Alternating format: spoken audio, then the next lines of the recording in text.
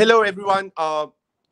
Good evening, good afternoon, depending on where you are. I am Saroop Ejaz. I'm very delighted to be here at the platform of Taza Think Fest and have the opportunity today to speak to Mustafa Akyol, who is one of the foremost Muslim public intellectuals working on Islam, modernity, uh, enlightenment. He is a senior fellow at the Cato Institute and a columnist for the New York Times.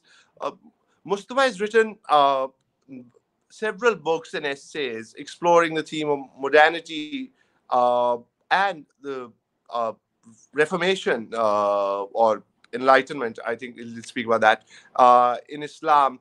And in that way, I think is one of the most notable figures in the world at the moment of what in search for an Islamic Renaissance, so to speak. And today, we will. I mean, our focus for our discussion, or the peg for our discussion, is his latest book, "Reopening of Muslim Minds: A Return to Freedom, Tolerance, and Reason." And this is a work which has, I think, which is has global significance, but and we'll try and talk about the significance of it for the Muslim world and beyond. But at some point in the conversation, we'll also try for taking advantage of things as being a Pakistani platform of some Pakistani concerns. So with that, I think I would welcome Mustafa once again and begin by my first question, which is essentially to if you can tell us about uh, his book a little bit, his latest book, which is what led him to write this, and what is the ambition of this book. I don't want to because it's a book that I suggest I would begin by saying I recommend everybody of all of our listeners should get, because it is exquisitely argued, but if we could have Mustafa sort of give us some kind of a capsule summary of it to begin with. Over to you, Mustafa. Very again, welcome. Thank you so much, Saroop, for your very kind words. Thanks to you and all our friends there who organized this event. And salam alaikum, and greetings to everybody who might be listening to us today, right now, or later online. Um, my new book, Reopening Muslim Minds: A Return to Reason, Freedom, and Tolerance, is the product of maybe a few years of intense, research and study, but also more than 2 decades, almost 3 decades, I can say, of thinking about matters of the Ummah, our Islamic community, global community, and trying to do something about it. And it began in my college years, like, what is the state of the Islamic world today? And I had different ambitions. In my early 20s, I was so interested in the science and religion debate, and I, moved on to more social and religious and jurisprudential issues. But I believe, I think most Muslims today would agree that the state of affairs in the Islamic world today is not something that we are proud of. We're not something we're not happy with. There was a time, we always remember, like 1,000 years ago, we Muslims were the pioneers of the world in mathematics, in science. We were the ones who invented algorithm and gave it to us. It comes from the name of Al-Khwarizmi. We were the ones who had the best philosophers in the world.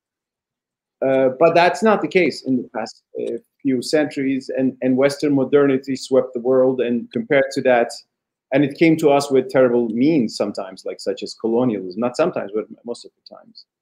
And it left us with a shock, like, what are we supposed to do with this? And I think most Muslim intellectuals and scholars are actually struggling with this in the past few centuries, and there have been different answers. One answer was to say, oh, our problem is religion itself, so let's wipe out religion, like this kind of authoritarian secularism, which was very powerful in my own country, Turkey, in the early 20s, 1920s, and the name of Kemalism, which wanted to curb the power of religion in society. I don't agree with that. I should tell you with that, because I think secularists of that kind in the Islamic world have been authoritarian. I think they didn't understand the nature of the issue. There was a counter reaction which said, oh, the problem is modernity, the problem is secularization, the problem is we are not pious enough, so we should make the society more pious by using the means of the state, which gave us the movement called Islamism, beginning with Muslim Brotherhood in Egypt, and also evolving into different ways, the most rigid being Salafism, and sometimes even leading to some extreme terrorist reactions. And I think both these extremes are wrong. And what we need as Muslims in the modern age is to respect our religious tradition, own our religious tradition, but to understand that our religious tradition includes the divine and unchanging principles of Islam, as well as its historical interpretations. There are layers and layers of interpretation. And those interpretations may be valid for their time and understandable at least, but we live in a different era. And I'll give you just one example on what I'm speaking. One burning problem I see in the Muslim world is the issue of freedom.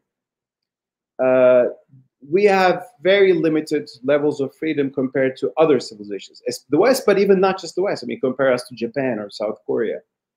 And by freedom, what do I mean? The freedom is the power of individuals to act without constraint.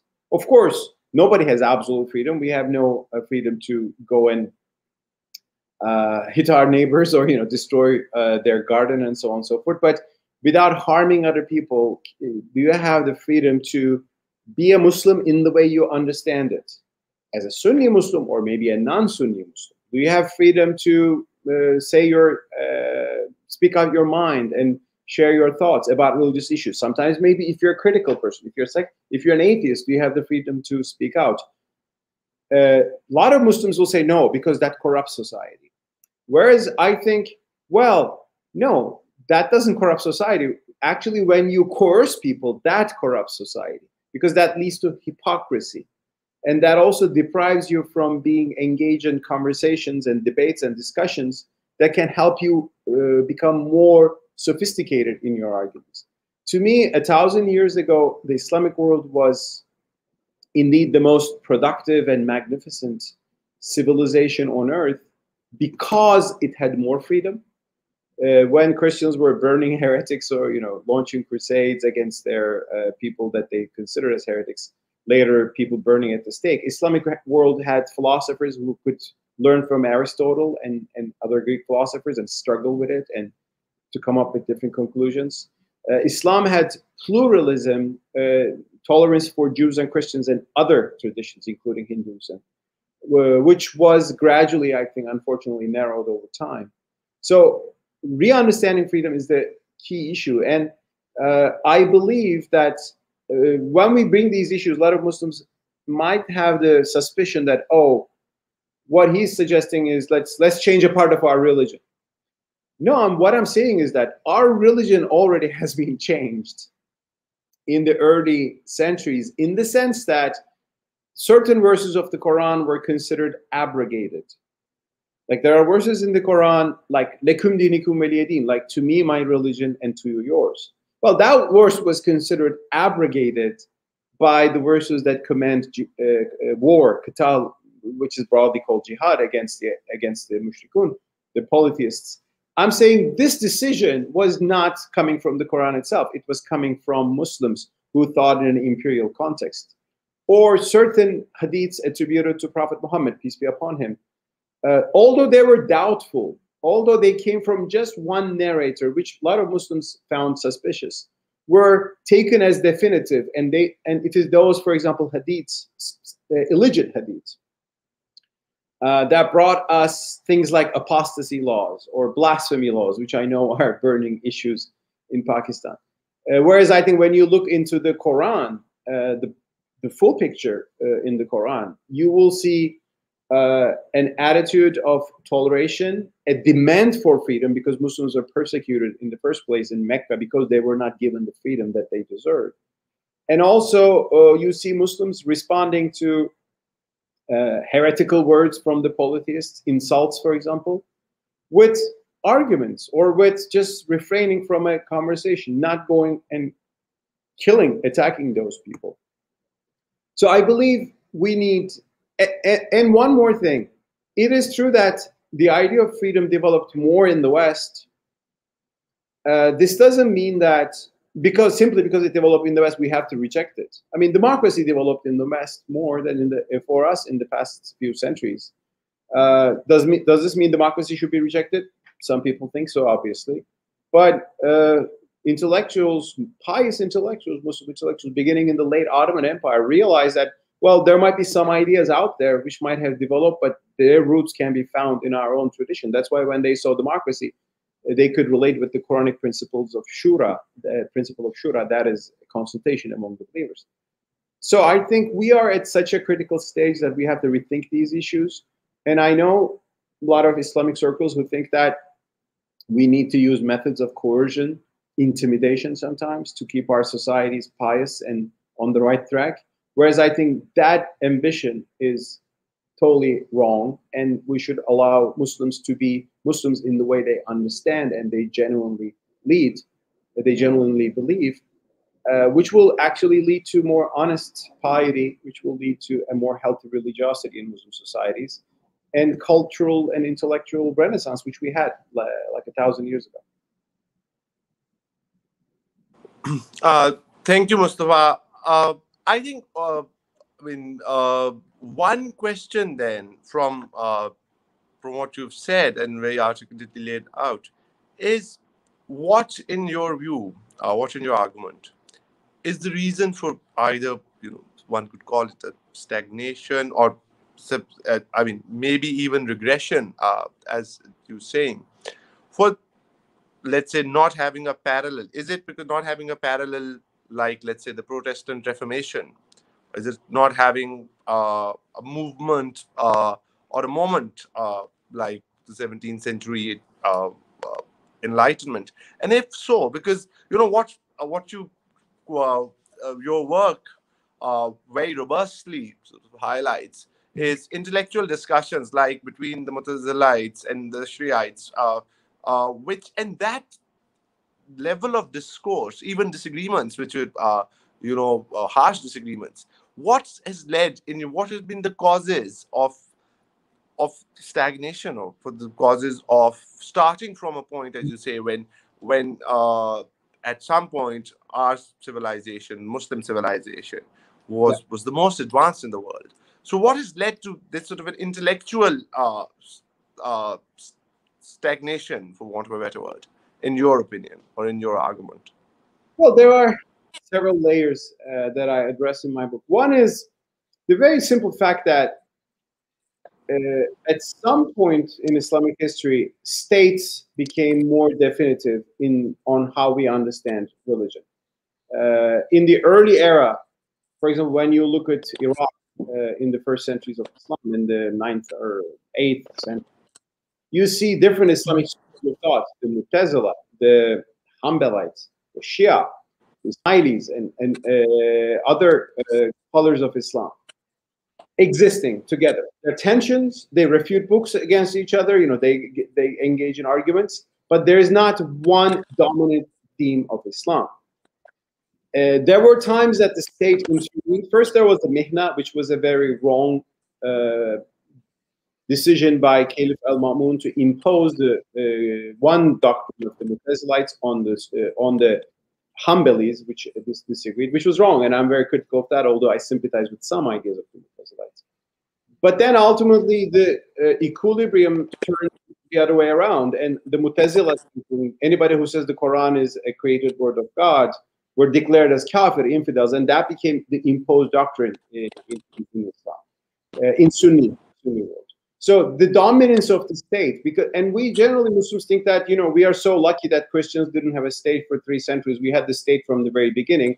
Well, that state brought us a lot of problems as well. And I think the idea that because when you declare a group of people as heretics and you suppress them, it means you don't have anybody to disagree with, right?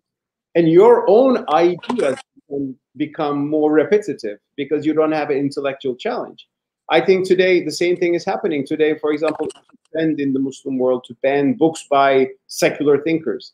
Well, if you ban those books, it means you're never challenged, and You just rely on your old ideas without exchanging. And I think diversity in Islam was one problem. Second, a specific problem in Sunni jurisprudence was this matter of husn and kubh, or good and bad, that I actually highlight in my book. It was about the, let's say, the philosophy of Sharia. When God says, do not kill or do not steal, is God giving these commandments because killing or stealing are wrong in themselves? So, and if we would even know this, even if there was a revelation, we would know this through human intuition and conscience? Or are these things bad simply because God said so?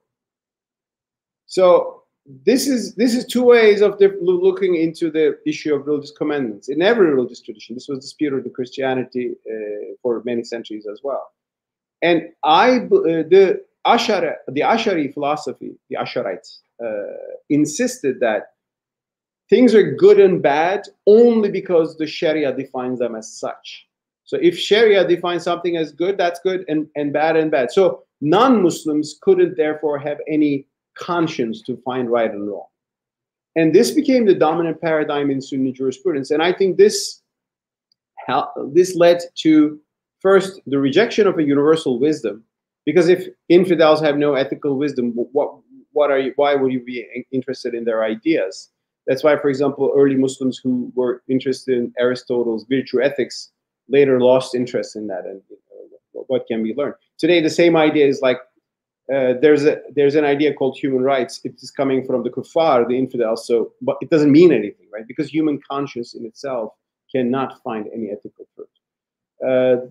This was challenged, I should say, not just by the Mu'tazila, but also the Maturidi tradition, which is in the mainstream Sunni fold of the Hanafi school. So I think we should revive the idea that the Sharia educates us about ethical values which are already there, because God has given us, humanity, both reason and revelation, and reason is also a source of ethical value. And rejecting this idea, of course, has led to the decline and rejection of philosophy and the delegitimization of philosophy. And today, a lot of people think that philosophy was what was philosophy? I mean, people speculating about some unresolvable issues of metaphysics. No, philosophy also meant political science. Philosophy also meant learning from other civilizations. Philosophy also meant having an ethical discussion, which is not just grounded in revelation. And revelation itself, I think, justifies that, although we denied that. So these are, and I don't think there's one person to blame. I mean, a lot of emphasis has been made by Imam Ghazali, for example. I think that's too simplistic of an explanation. He delegitimized philosophers, but on the other hand, he incorporated some ideas in Sunni Islam. So it's more complicated than that. But I think at the end of the day, it is true to say Islam lost the intellectual diversity and vibrancy, the Islamic civilization, that it had in the beginning. Whereas some of the ideas that we rejected became the basis of modern ideas such as human rights, equal rights, freedom in the modern world. And now, when we face that, a lot of people are saying this has nothing to do with it. But actually, you can find the roots of those ideas in our own religious tradition, which is what I tried to show in my book. Yeah, I mean, thank you for this. I think one thing that one very interesting theme or larger theme in your work is this idea of these of classical liberal values, of liberalism, not only being compatible with Islamic thought, but being somehow, it seems, a part of Islamic thought.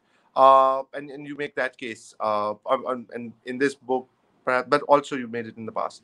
One thing that I think, because we're having this conversation and you're doing this important work in the time that we are doing it, and the contradiction of our time, or with two parallel phenomena, as one is, of course, radical Islamism, or we see more and more of that, and we now see a rise in Islamophobia as well. And when people associate these labels, not necessarily, I don't know how you feel about that, but with, let's say, moderate Islam or being a moderate Muslim, that sometimes it is no, it's not entirely clear what, or might not be entirely clear to people, what does that mean? What does it mean to be a moderate Muslim? What does it mean to be a moderate Christian? Can you be a moderate socialist? Can you be a moderate capitalist? So uh, when we talk about ideologies, or people who subscribe to ideologies, and then talk about, let's say, intensity, like moderate, what I mean, what do you think of that as a, as at a conceptual level, of somebody being a moderate Muslim, Mhm. and what would that mean in practice? Mhm. Sure. First, let me begin with the important question you asked. You ask about liberalism. I speak about liberalism as something not bad, and the word has a negative connotation in the minds of a lot of people. Uh, I just want to remind one thing: the liberalism I'm speaking about. Let's say the ideas of John Locke. He's considered as a father of liberalism, right? Although he wasn't fully liberal compared to maybe what the philosophy would later evolve. John Locke wrote his book, A Letter Concerning Toleration. Why? Because he was living at a time that the Christians have been persecuting and killing each other ruthlessly for more than a century. After the Protestant Reformation, especially, there has been bloody religious wars in Europe, bloody persecutions, Catholics slaughtering Protestants in the middle of France, Protestants persecuting each other, and endless wars, the 30 Years' War. And Christians were in such a bad stage, a bit similar to what we have seen in Iraq and Syria, unfortunately, in the past 2 decades. And sometimes I see Shiite mosques being bombed by some fanatics in the subcontinent as well. That kind of violence. So John Locke was a Christian himself. He was a believing Christian. But he was saying, we should stop this, right? I mean, what is the solution to stop this? Toleration. Oh, how do we do toleration? He makes a few arguments, and he says, it is God who can judge which Christian sect is ultimately true. So we should leave this up to the Almighty, to God. Now, I see this idea very much in the Murjia approach in early Islam. It was the antidote to the Khawarij, the fanatics in early Islam who were killing other Muslims. So it was also the idea of Abu Hanifa and early Hanafis. I mean, we have the same idea in Islam too. So John Locke was promoting this idea. He says the state should be limited, and the state should only protect the rights of human beings, individuals, and not judge them according to their doctrine, and the state should not uphold one doctrine. This was a way out of the religious persecution Christianity had. Roger Williams in America extended these ideas, which became the founding ideas of the US Constitution. These were pious Christians who were just trying to find a solution to inner violence among Christians. I find it as a good development in human history. And thanks to these ideas, Western liberal democracies, with certain flaws, especially in France, we can speak about that. But Western liberal democracies, let's say United States, became places where people from every faith can become equal citizens and have fulfilling lives. Today, millions of Muslims live in the United States happily, thanks to liberalism. I mean, would it be a good place if Christians had dominated the United States? Would it be a good place if it was a pre-Lockean Christian theocracy? No, I mean, we like liberalism when we see it on the other side because it tolerates us. But sometimes our own urge to impose our own values blinds us to see the value in that. Which brings me to your second point, this idea of moderate Muslim. I mean, I don't use the term moderate Muslim that much. It's too vague.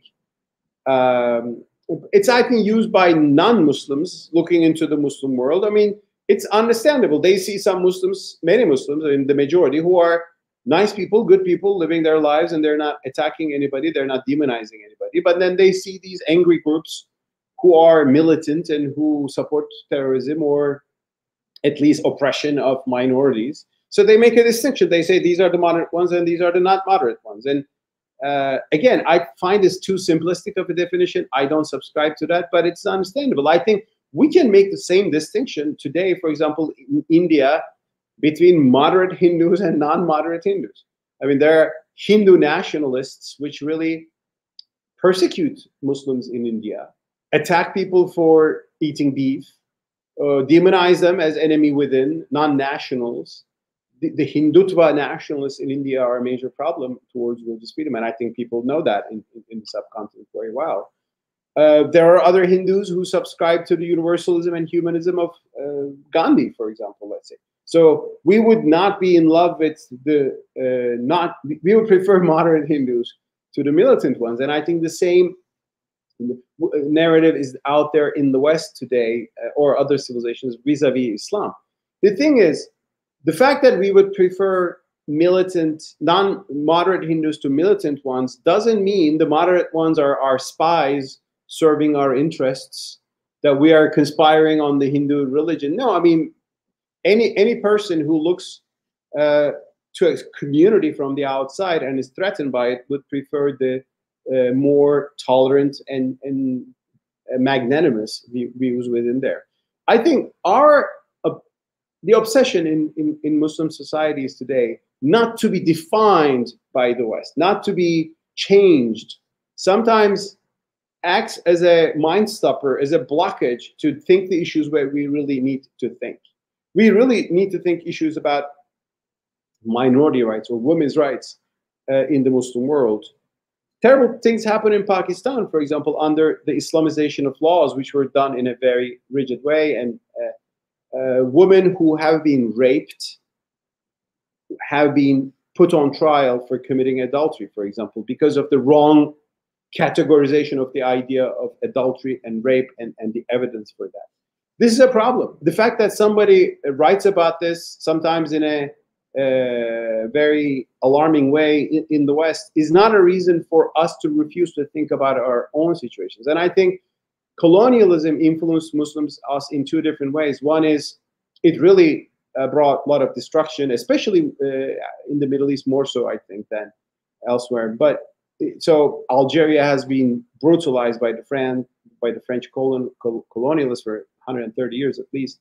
But also it created a psychology that people refuse to think anything in our religion and refuse to be critical because somebody else is also speaking about that issue. Whereas I think that is also taking the West as your guide. You say just no to whatever they say, which would be the same thing which is the same version of saying yes to everything that the Western powers would say. We should be more, I think, self-confident and look onto our own issues.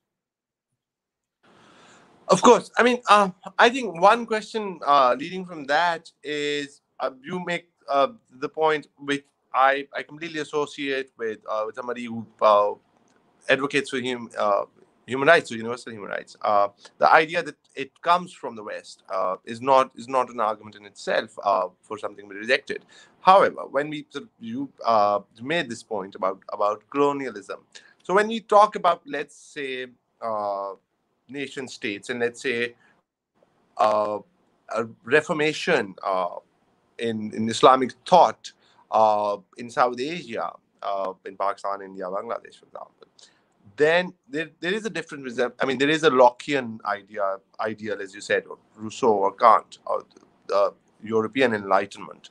But then the idea is that like you've been doing, you look inwards towards those societies. So a religious tradition and a societal tradition for looking for those ideals in themselves. I mean, in Pakistan or India, you would have somebody like Sir Syed Ahmad Khan, who has, worked on this idea.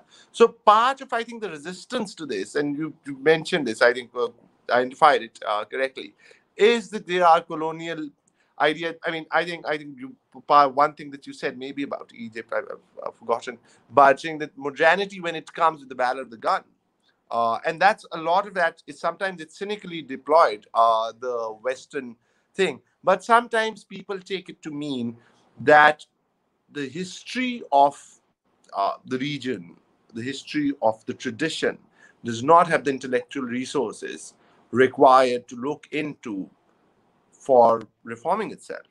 And that sometimes, I mean, as I said, there are people who do this cynically and not in good faith. But there are people who take this as a principled position and say, it was a Eurocentric enlightenment. I mean, I'm just, not necessarily my arguments. And the idea is that why should we not look inwards? And have you encountered that sort of a resistance to your work, and how do you deal with that? Well, to begin with, yes, there is a strong cultural resistance. I mean, Hayreddin al-Tunusi was writing about this in the 19th century. He was a Ottoman pasha. He was actually the head of the government at some point, but he was Tunisian Ottoman intellectual and statesman. And he was preaching about the importance of freedom in human society. And he says in some passage that some Muslims have this idea in their minds that everything that is coming from non-Muslims should be rejected per se, right? Now, if we go further on this, I mean, we will reject what? I mean, Pakistan is a nation state. Should we reject the idea of a nation state? Some people think that, that. I mean, where do you stop that? And do you stop technology? Do you? I mean, will you reject chemistry because it was developed by some Western lab? Will you reject sociology? I mean, where do you stop? The thing is, a lot of ideas have come to us from the West in the past few centuries because the West have become the most prolific part of the world, both in terms of science and technology and in terms of political philosophy and ideas. Some good ideas, some bad ideas. I mean, the most evil ideas also developed in the West. Nazism. I mean, we have never something as evil as Nazism in the Islamic civilization, which put children in gas chambers and tried to exterminate a whole people.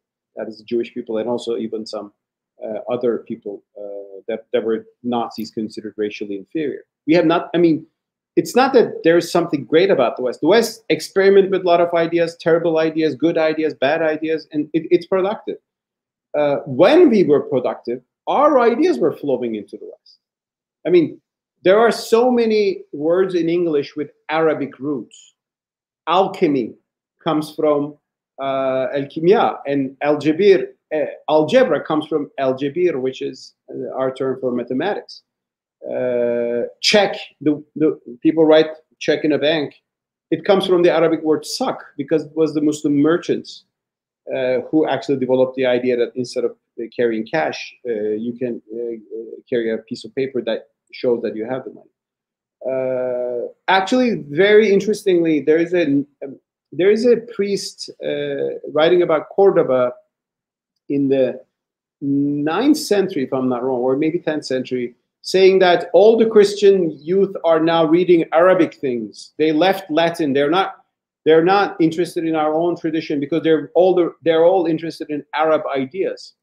So he's actually just like the conservatives today who are complaining that Western ideas are kind of corrupting or seducing our youth. Well, when you're a productive civilization, your products will be found interesting by people. We should ask why we stopped creating values that inspire the world.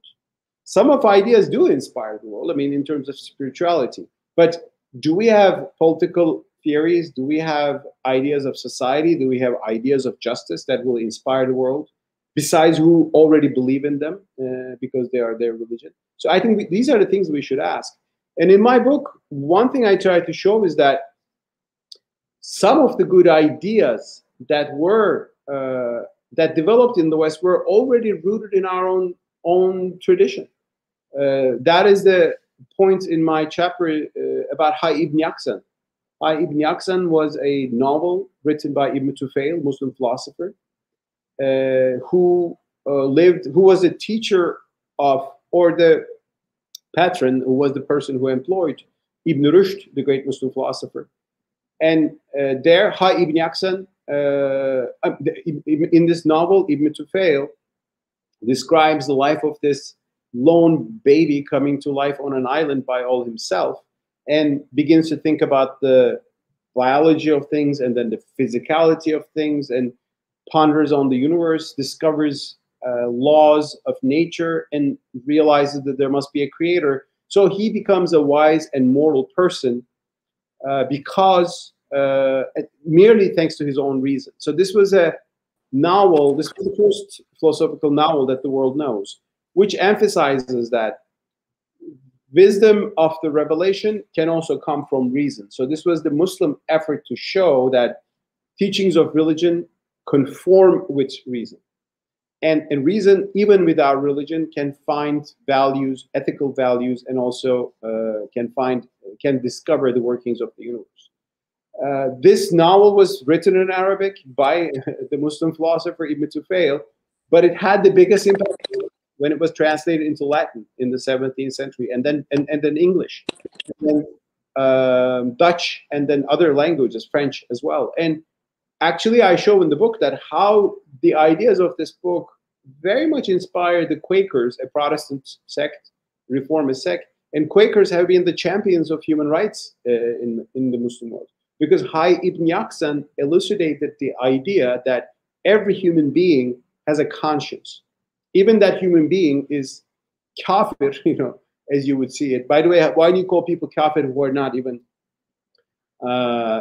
convinced by the truth of Islam? That's a different discussion. People from all different, someone who's born in a very different part of the world in a different religion, that person has a value, ethical value. God has given that person conscience.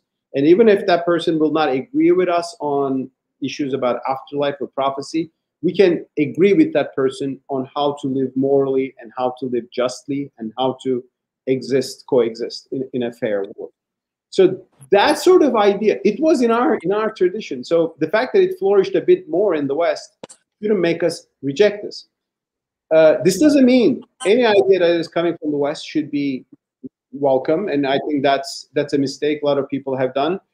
That sort of obsession with imitating the West, has led to ridiculous things in our history, like the dress code revolutions. We had in Turkey, for example.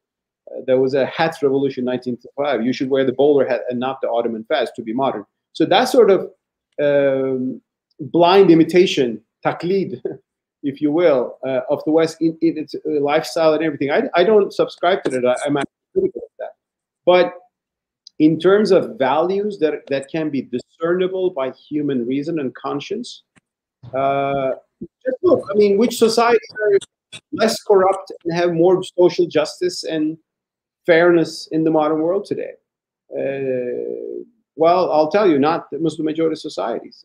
There are indexes about corruption, there are indexes about justice, and just justice is Islam's key value. But today you will find more justice probably in New Zealand than in many Muslim majority countries. What does it tell us? Should we say these are all non-Muslim societies and all their values should be rejected? No, I think we should be in a fair conversation with those societies to learn from, contribute to, and in other words, universally. Yes, thank you. I think this in particular is an important point. I think very, very well argued in your work, which is an ethical framework which is discernible through reason and in harmony with Islam itself. So I guess one thing that you have mentioned, and in the beginning of the talk you talked about authoritarian secularism, and so I'll just make this Pakistan example, which is post 2001, when the war in Afghanistan started and the United States invaded Afghanistan. We had a military dictatorship in Pakistan at the moment, and they came up with a thing called enlightened moderation. And the idea again was, and in Pakistan's history, we've talked about mentioned in Turkey experience with Mustafa Kemal Atatürk. In Pakistan, often it's dictatorial rule, and that's the heart of some sort of this contradiction in many parts of the Muslim world. So it is dictatorial rule. I wouldn't call Atatürk a dictatorial, but in Pakistan, dictatorial rule which tries to bring in modernity or secularism. So it is the idea of secularism and a liberal democracy, as you said, are often at odds. So, and that often, it's, that creates a problem, because if it's a functioning democracy, it's a participatory, representative democracy, and then you have a radicalized population. So in Mhm. Pakistan, in many of those things which we were discussing, uh, or religious laws, if you put them to a vote, let's say, Mhm. people would vote for them, and that presents a challenge. Of course, I mean, which is I think democracy is a principal value, is a grand norm value for many people. But that presents a challenge now that often the attempts to secularize, for want of a better word, or attempts to modernize, attempts to uh, more reform come from a top down model, if not from the West, then from local actors who are non representative. And what do you think about that sort of a paradox or challenge or tussle? Well, that is a big part of our problem. Uh, because I think, as I've said repeatedly, the Muslim world has never really experienced liberal democracy. We have rather seen illiberal authoritarian interpretations of Islam challenged by illiberal authoritarian models of secularism. I mean, Ataturk was the traumatic example, right? I mean, Ataturk, on the one hand, brought some laws that I would be happy with, like equal rights for women.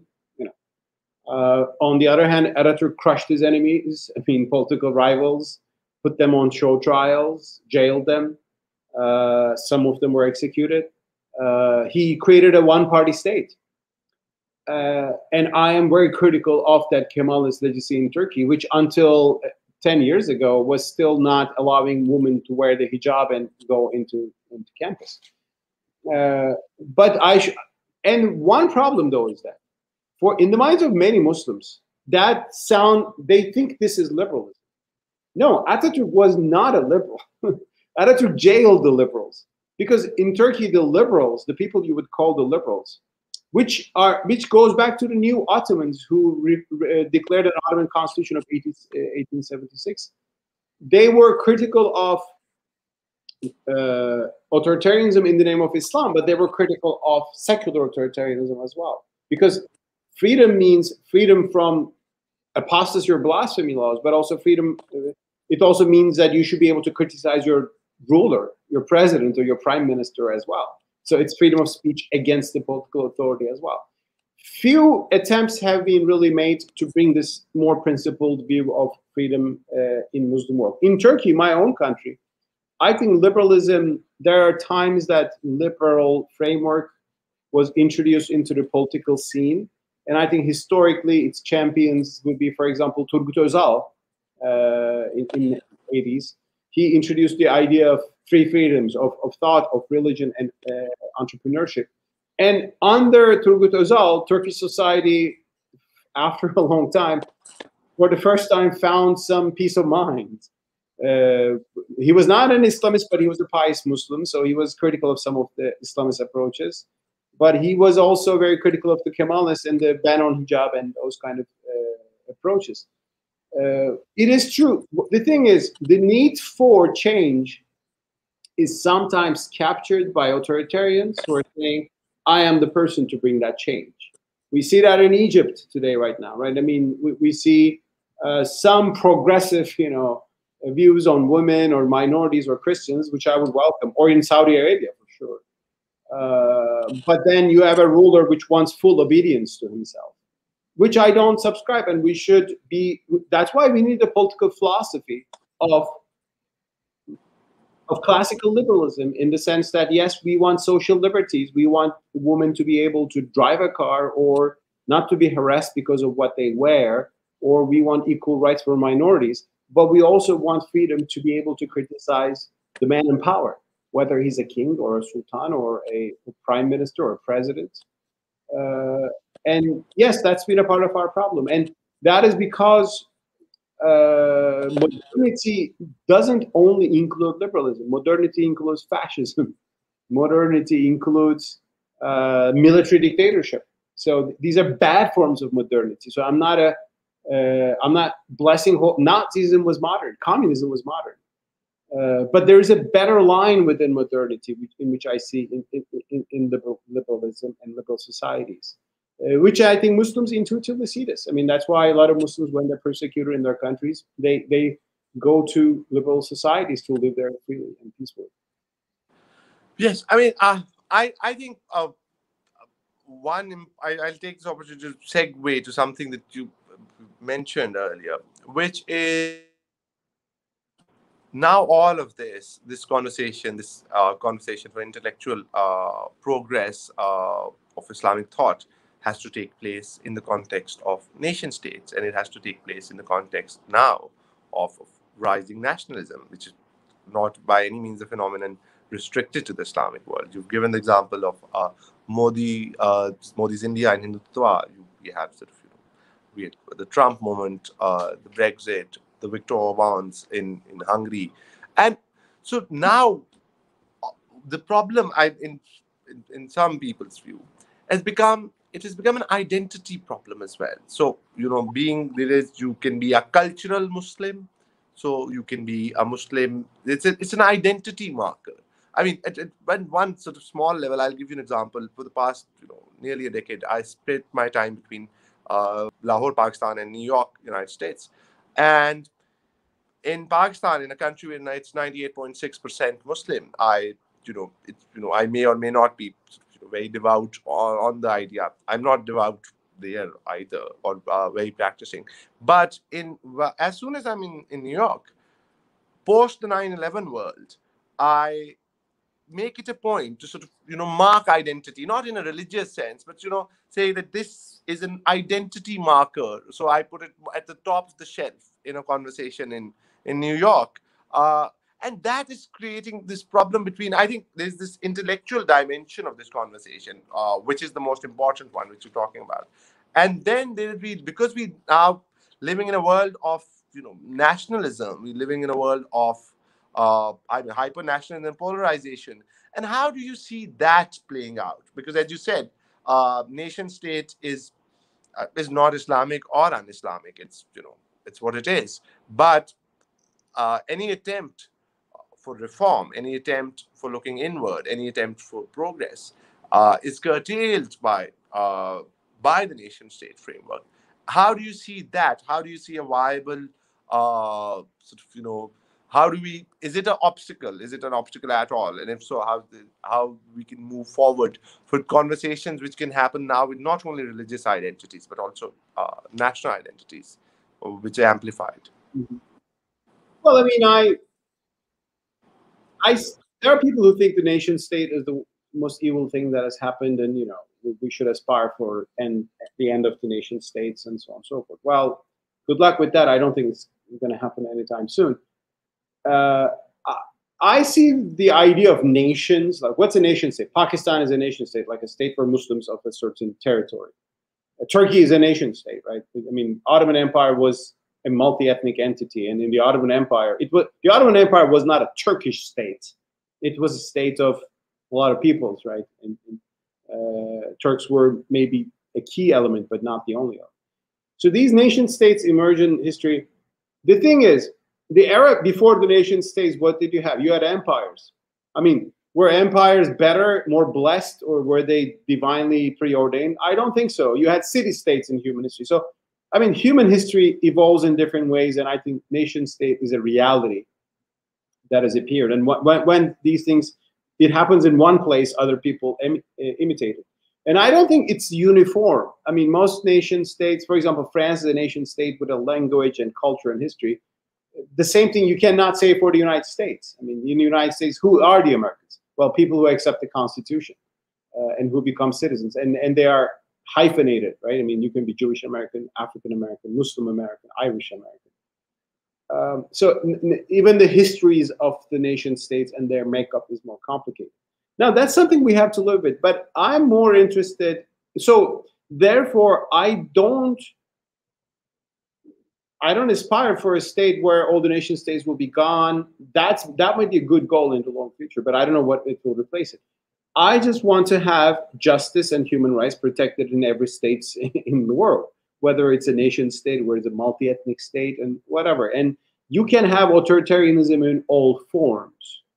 You can have liberty in all different forms. I mean, Sweden is maybe ethnically more coherent, but it's a liberal democracy as US, whereas Saudi Arabia and North Korea are very different entities, but they're very oppressive in their own way. So Uh, Regarding identity, it is true that being a Muslim is a matter of belief and a matter of identity as well. That is true. And today, even people who are not very pious Muslims, who can be even atheists, but if their name is Ahmed or Muhammad, you know, and they look in a certain way, they will be seen as Muslims in the Western society. And some of the unfair, you know, prejudices against Muslims, oh, they are dangerous people, they're potential terrorists, that kind of nonsense can influence the way that they are living, and they have a right to own that identity, defend that identity, and so on and so forth. But what I would like to emphasize there is liberalism is precisely what you need to allow a multi-identity society because you need to defend equal rights for everybody, equal rights under the law, regardless of what your identity is. Second, and in Pakistan, that would be you should have equal rights under the law, whether you're Ahmadi or you're a Christian or you are a Sunni Muslim or an atheist person. And but I also am not willing to relegate or turn religion only a matter of identity, because religion is theology, religion is belief, and it has values. And Islam, especially as a universalistic religion, goes beyond identities. Islam is a universalistic religion that is a call for humanity, that cares about the rest of humanity. And I think turning Islam only merely an identity comes with identity politics and nationalism. So you hate the other guy because he's from the different belief or even the different sect. It turns into a tribalism. Whereas I think the theological perspective in Islam, emphasized recently, for example, Sheikh Abdul Hakim Murad, formerly Timothy Winter in the UK. I mean, he emphasized that Muslims should look theologically into issues, not just a matter of identity. Because if you do that, it's just us versus them. Identity has that kind of dynamic. Whereas I think both theologically, both from a perspective of theology and reason and rationality and conscience, the universalistic perspective of the Enlightenment, I think we have a common humanity to work on and to cultivate and to remind ourselves. Because I think identity is inevitable; it's a part of us. But if we reduce everything to that, we enter into a new era of tribalism, which is partly happening in the West too, which is concerning as Muslims, which is concerning for the rest of the world. Thank you. I mean, now I think we'll take a few questions because we have a few of them already. One question which I was sort of also meaning to talk about. One question that we have is what you're proposing, amongst other things, is perhaps the evolution or development of a concept like natural law within the Islamic framework. That's a question from an audience member. So would that be a fair characterization of at least one of your ambitions? And if so, do you see value in that? Very good point. Yes, I do indeed. I mean, natural law is a term used mostly by Christians and Catholics because it goes back to Aristotle, and Aristotle's philosophy was integrated into Catholicism. But it is found in our tradition too. And you know, the person who has spoken about this unsurprisingly is Ibn Rushd, the great philosopher of Cordoba. And in my chapter about Ibn Rushd, in my book, The Last Man Standing, you know, he has a few very interesting passages that has not been noticed much until recently. A few scholars really highlighted this approach, Karen Talifiero and another scholar, Farial. I forgot the surname, sorry, but it's in my book. And Ibn Rushd says in a passage in his philosophical works, he says there are written laws of societies, and I think the Sharia and its interpretation, the fiqh, which he wrote about as a faqih, is a part of these written laws of humanity, right? But then he said there are unwritten laws of humanity too, sunan gair maktuba. What are these? So if unwritten laws, where are they if they're not unwritten? He says they're in human nature. Things like filial piety, like you love your family, things like compassion, These are things, unwritten laws of humanity. And he says these unwritten, when there's a tension between unwritten laws and written laws, the unwritten laws, the sunan gair maktuba, that is human nature, can be used as a reinterpretation of the law. Now, what does this mean? Imagine you have a jurisprudence, fiqh, that says blasphemers should be killed, right? That's there in the Sunni tradition. Although I'm showing that it's not coming from the Quran, like on the apostasy issue. It's coming from interpretation of certain narrations about the Prophet Muhammad, which is actually complicated. You believe that they're blasphemy laws. So people want to implement these blasphemies. Oh, this person blasphemed against Prophet Muhammad. Let's go lynch him. Let's go jail him. Let's kill him. So unfortunately, that theory is very powerful in Pakistan, in some circles. Well, there's an unwritten law of humanity called compassion, right? I mean, are you really hurting innocent people and putting their life in jeopardy and destroying and persecuting them? Think of Asya Bibi. I mean, she spent 8 years in solitary confinement, and then she was still being afraid of being killed. I mean, from a perspective of compassion, do we find this right? And do we believe that this brings any honor to Islam? I mean, persecuting innocent people in the name of Islam. I assume innocent because she probably didn't say what they claim, but she said. Even if she said, she would be wrong. Why can't we forgive? Why can't we show compassion? There are so many verses in the Quran about unbelievers saying nasty things to Prophet Muhammad, and Prophet Muhammad responds kindly. And if the people are very offensive, the Quran says if they are mocking your religion, do not sit with them unless they engage in a different discourse. It doesn't say go and kill those people. Let's not forget that, I mean, some of the people who became Muslims in the life of Prophet Muhammad first were enemies of Islam, like Umar ibn Khattab. I mean, he was first an enemy of Islam who came to actually beat his sister who had become a Muslim. But when he heard the beauties of Islam, he became a Muslim. So I think that sort of approach, I mean, you have something in your jurisprudence, but you should look into this with the general values of Islam and humanity. Compassion is a human trait. So I think that's the kind of approach. And I think, yes, losing that led us to become blind literalists. Whatever is written there in some medieval jurisprudential verdict has to be implemented without understanding the consequences. And even those, actually, if we thought differently, we would see that as those verdicts don't have a basis in the Quran. They're probably the products of a culture, even a maybe imperial state, which wanted to oppress its own critics. So yes, I do think that having a perspective of natural law, that God has given us a book, a revelation to guide us, but also inherent human qualities, which you find in Islam, in the Maturidi Sunni theology, in Mu'tazila for sure, in philosophy, is what we need, I think, today to balance. Because one thing we should understand is that Islamic jurisprudence was contextual.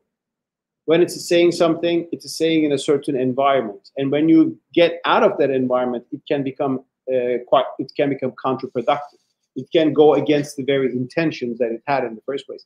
A lot of the injunctions about women, I think, are within that category. But for that, you need a philosophy of universal values. That's why I think that these human rights ideas is an invention of the kuffar that we have to reject. We have to rather think, well, maybe they come from human nature, and we can actually find its roots in the Quran, the roots that have been abrogated by jurisprudence of a certain era.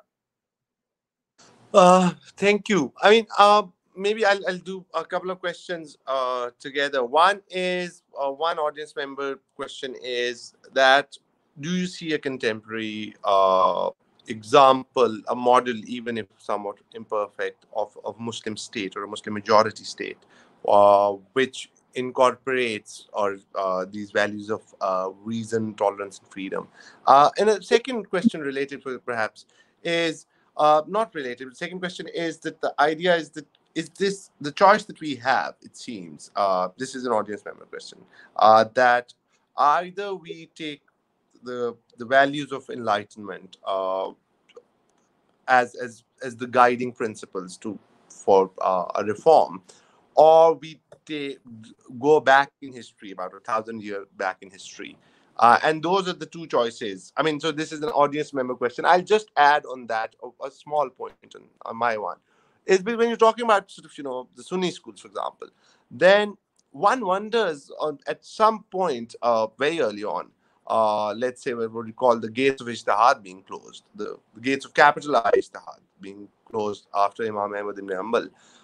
Has that kind of, sort of, you see fiqh being sort of, this spurt of very robust, even if we agree or disagree from Abu Hanifa, Imam Malik, Imam Shafi, Ahmad ibn Hanbal, and then you see Imam Ghazali, but then you see the closing of the capital I Ijtihad, as it's called. So no new school of fiqh has come. I mean, do you think that has in any way stagnated the evolution of thought? But the first question would be, do you see a contemporary example? And the second would be the There are Ijtihad one, or what's the way forward in? The ideal Muslim majority country today, in terms of its record on human rights and freedom, would be Bosnia and Herzegovina. It was brutally attacked by a genocidal wave in the 1990s at the hands of Serbian fascists. So it's a country that has suffered a lot. But when you look into itself today, luckily, Bosnia was founded, and it's politically precarious because of the structure of the country is still divided. But Bosnian Muslims are not attacking each other for blasphemy or apostasy. They're pious Muslims. They're madrasas. If you go to Sarajevo today, to Başçarşı, you will see the adhan, and some people will go freely to pray. Others will not. And some women wear the hijab. Some women wear very modern dress, and nobody harasses each other for that. Nobody attacks each other for being of Shia or some persuasion. I mean, there's not a big Shia population there, but there could be. So the idea that religion is a matter of conscience and voluntary choice, but not something imposed by the state or by the community. I think you can see that in Bosnia. Turkey, at certain times in its history, was not bad. The problem in Turkey is that it was dominated by one camp in society, the Kemalists, and then now it's the other camp that is dominated in Turkey. At times when nobody dominated Turkey and there was more pluralistic political scene, Turkey has been good, but not today, unfortunately. But I hope for a better future for Turkey. In the Arab world, Tunisia had a good political evolution in the past 10 years, although I don't know what the current process that people call coup will lead the country to. I'm worried about the future of Tunisia. But at least we've seen that Islamists can be a part of the political system without dominating it or without being oppressed, as in Egypt. So if Tunisia goes out of this current crisis, I still would hope that it can have a future.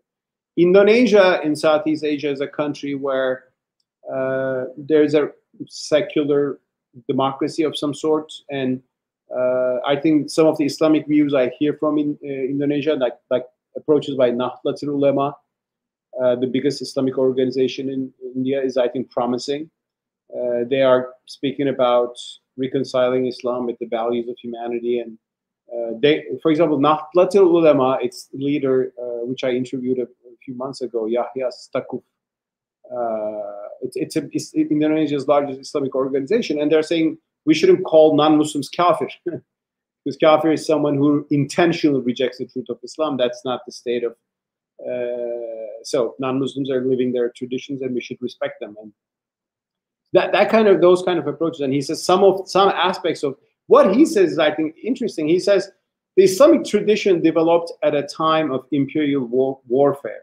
Muslims, for example, thought that they should conquer the world through jihad, because that's what Christians were doing, the Byzantines were doing. And they couldn't imagine a world where you could proclaim Islam, you could spread the truth of Islam in a non-Muslim society, because nobody would allow that. Today, we live in a dramatically free world, different world. So as Muslims, all you need is security and freedom and protection of your rights. So you already have that in the modern world. So let's let's give up all this pre-modern jurisprudence based on the idea of warfare and suppression of heresy and those kind of things, or apostasy, seeing apostasy as a crime. So he is in favor of giving up all those verdicts in jurisprudence, which he thinks as historical, not coming from eternal, unchanging principles of Islam.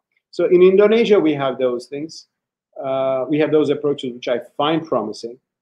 And in Pakistan, well, I mean, Pakistan's founding was very good, I think. Qaeda-Azam Muhammad Ali Jinnah has this famous saying where he says, you're free, you're free to go to your temples, whether you're a Muslim or a Hindu, you're free to worship in the way you deem fit, and that's not the business of the state. I think that was a great founding.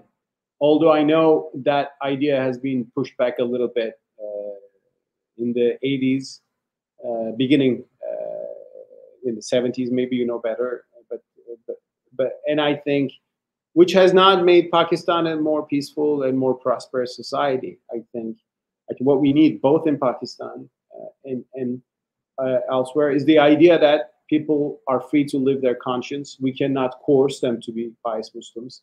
If they are from a sect that we consider heretical, we can think they're on the wrong path, but we should still respect them as our neighbors and human beings. We should understand that they're genuinely, sincerely following that interpretation as we are following ours. So we should have more tolerance. And if they're wrong, we should leave it to God to question that in the afterlife, because we're not the judges. It's God who's the ultimate judge.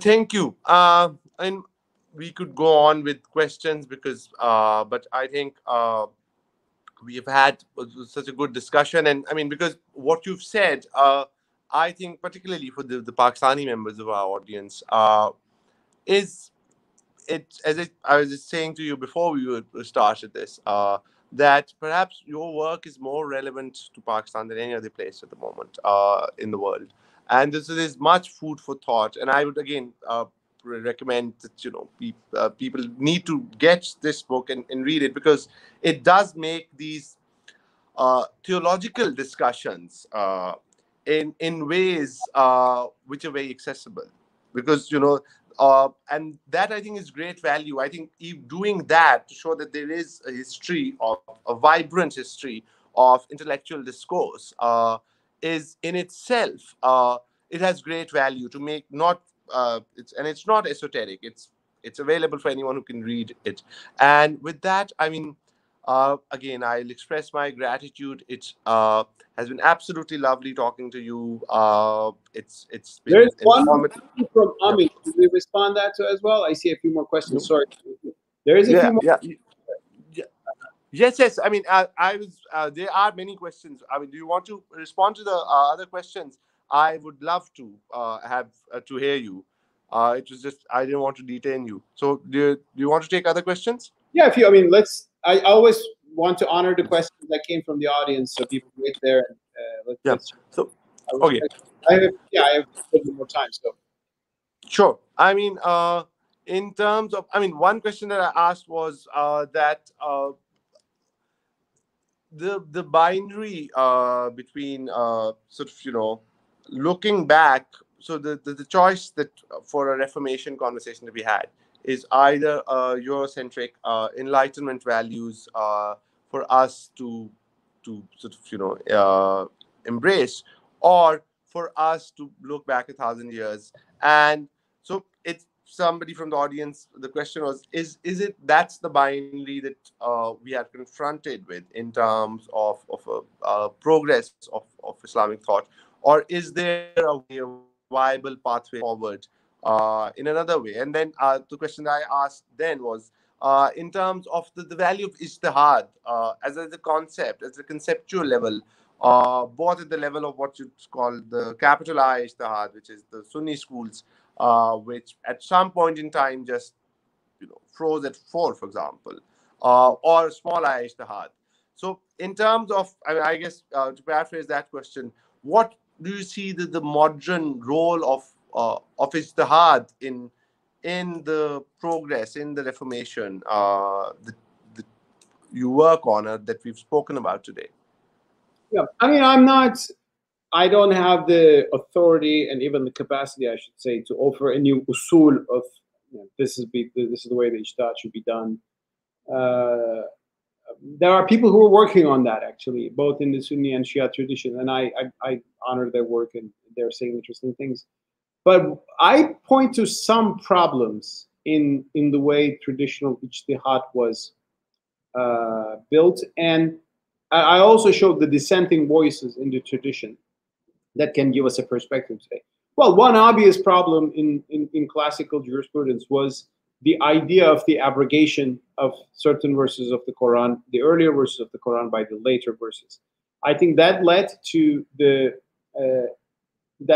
rejection of, or the abandonment of, many verses, especially in the Meccan period, where Islam demanded freedom and also responded to criticism through civil means. To you, your religion, to me, mine. The Prophet is not a compeller over people. Truth is from your Lord. Whoever believes it, believes it. Whoever wishes to believe it, believe it. Whoever wishes to reject it, reject it. So there are a lot of verses in the Meccan period, but also in the early Medinan period, that are actually emphasizing that religion is not something that can be coerced, and it's a matter of free choice. Many of these verses were rendered ineffective by one verse or a few in the Surah Tawbah, Surah Al-Tawbah, the 9th surah or chapter of the Quran, verse 5 or 25, fight the unbelievers until they are subdued, for example. This was a verse, in my understanding, that referred to a specific war context, but that war context verse was taken to override peaceful verses.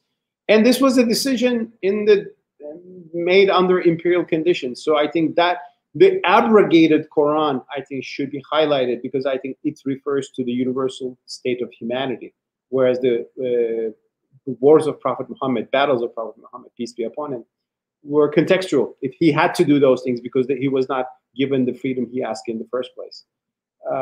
Second, the authority of hadiths should be revisited, I think. It was a big issue in early Islam between the scholars of Iraq and then the Hijaz, whether hadiths with just one narrator are really authoritative enough to override a general principle of the Quran. Ultimately, beginning with Imam Shafi and the dominance of Ahl al-Hadith, the people of Hadith, Hadith became very definitive in Islamic jurisprudence. And I agree with Fazlur Rahman, for example, the great scholar from Pakistan who had to work in the US after some point, that we respect the Sunnah. Sunnah is very definitive in Islam, but we should be a bit more cautious about Hadith literature, especially if they have tension with the Quran and with reason and conscience as well. Second, I do believe that approaches in classical Islam about human good, maslaha, or the jurisprudential preference for that, which is istihsan, should have a higher role in jurisprudence. And this was already argued by scholars like At-Tufi, for example, who said maslaha, that is human good, because why God legislates things? Ultimately for the benefit of human beings. And the benefit changes over time. So I think that should be given a higher status in Islamic law, as a few scholars originally said. And finally, the issue of maqasid is very important. I mean, God has laws, the Sharia, but what is the intention behind the Sharia? Since the 80s, the whole literature on maqasid, the intentions of Sharia have become very much lively. There's more interest in that. I'm happy to see that. But for the common jurisprudence that people follow, it still doesn't have an influence. So how to exactly do that is something that goes beyond me. You need really a big mujtahid for that. But I can tell you that you need to empower the authority of human reason, which already was there in the tradition as maslaha or maqasid or istihsan, to interpret the Quran. And we should also see that our jurisprudence took place in a format where you had imperial Muslim powers trying to expand their law. So they needed the offensive jihad doctrine. They needed a doctrine that apostasy is a crime because otherwise you have to keep people in check. They needed a doctrine that if people do not come to prayer, they should be forced to come because the mosque was a place for also the propaganda of the ruling dynasty. So the idea of coercion was inevitable in that time and milieu, but it's not a part of our the eternal principles of our religion. Thank you. I guess now we'll take the last question, and I think it's an important one, and that essentially is that voices such as yourself, who argue for an evolution in Islamic thought, and you gave the example of Fazlur Rahman Malik, voices such as him, such as yourself, uh, such as Javed Ghamdi in Pakistan. We've seen a trend, and we've seen to essentially shrink that space for them. And I mean, shrink that space for them in those contexts. For you, I mean, so you can say you have to move to the US, for example. I mean, to make these arguments. Fazlur Rahman had to go to the University of Chicago to make these arguments. And how do we tackle that, where this discussion, which is because, like you were arguing, or like Fazlur Rahman Malik argued, was within the framework of Islam. So all of this is taking the normative framework of Islam and arguing it. But that space has shrunk, and that is not. I mean, it made us worse off. How do you think that? I mean, how do we do? Firstly, do you see hope for a more vibrant, robust discussion or conversation or dialogue within countries like Pakistan or Turkey or on these ideas? And what do you think, and what should be done to foster and enable this? Because I really do think that this is a key point, which is that voices from within the Islamic framework, who are articulate, who are well known, who are well versed with the history of Islam and theology, if we push them away to fringes within not globally but within those societies, that closes the door for progress. How do we tackle that? What are your thoughts on that? Well, I think first we should make it clear that to suppress an idea because you find it heretical only proves your intellectual weakness. Because if an idea is wrong, and if it is terribly heretical, and if it is misguided, show that it is, right? Write an article and give a sermon, whatever you want, but show that it is not accurate. Instead, if you're silencing that person through intimidation, through threats, through killing, through jailing, that only shows you have the power to do that. You have the state, or you have brute power. Maybe you have a crowd behind you, but it shows you are an incompetent person. You cannot reason your way out, and that should in itself look something not desirable, right? And people should not be proud. Oh my God, we suppressed the heretics. Good for you. I mean, why couldn't you refute that?